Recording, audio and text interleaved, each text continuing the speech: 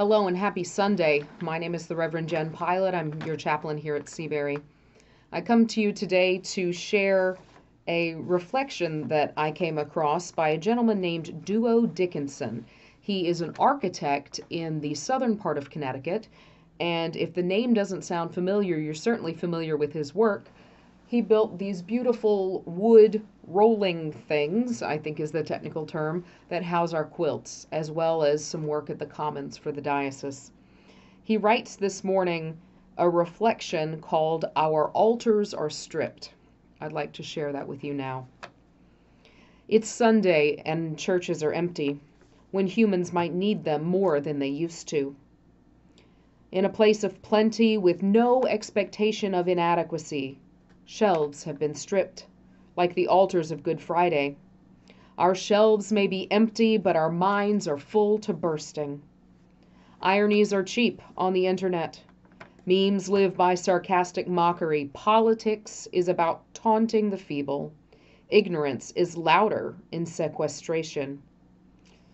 But there is no answer, because this may be life-saving or fully ridiculous, and we can never know. But we are controlling those things we can, and know how exquisitely clearly what we cannot. It's a great good thing to think, read, and write. It's stocking the shelves of your brain. But that is not enough. We need to communicate, contact, share, be more than ourselves. But perhaps get infected with something that might hurt us unto death, or not. In truth, these last 5 years of Lenten mornings have been silent for me after my 6th decade, because I began to know what I did not know.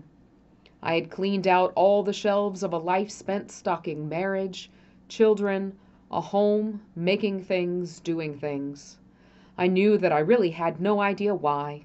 It was just meet and right so to do. It was good not to be our parents. It was good to be in life with those we brought into it. It was good to use what God gave me to do in ways that God gave me to do it. Is that why enough? Maybe. But I'm not alone in silence this morning, not even alone with God in this Lent. I am with Emily Dickinson's mind. One that she did not want to share, but it has been fully shared for 75 years, much of it for over 100 years, with no ability to see how she stocked her shelves.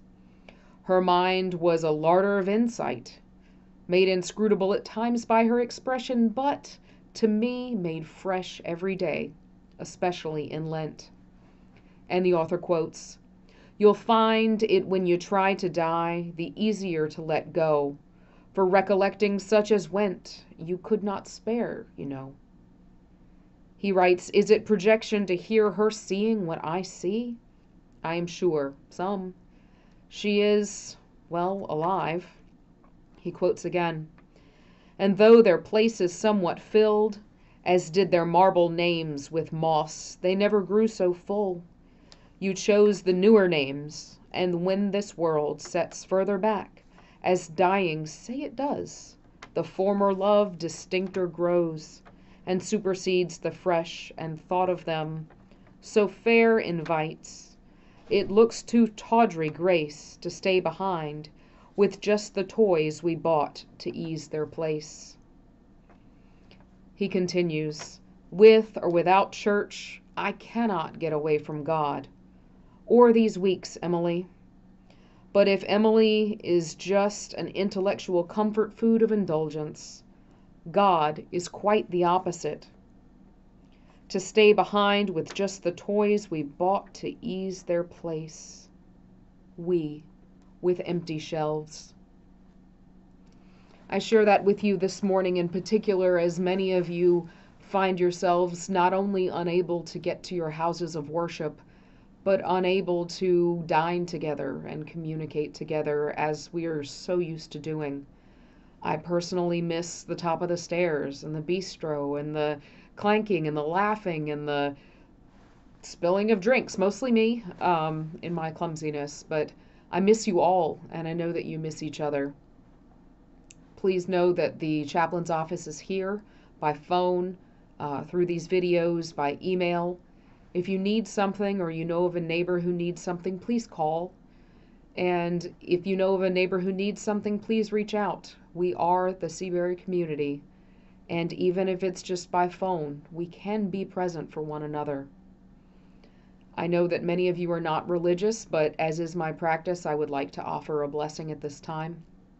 May the peace of God, which passes all knowledge and understanding, keep your hearts and minds in the knowledge of our Lord and of his risen Son, Jesus Christ. And the blessing of God, the Father, the Son, and the Holy Spirit be with you now and remain with you forever.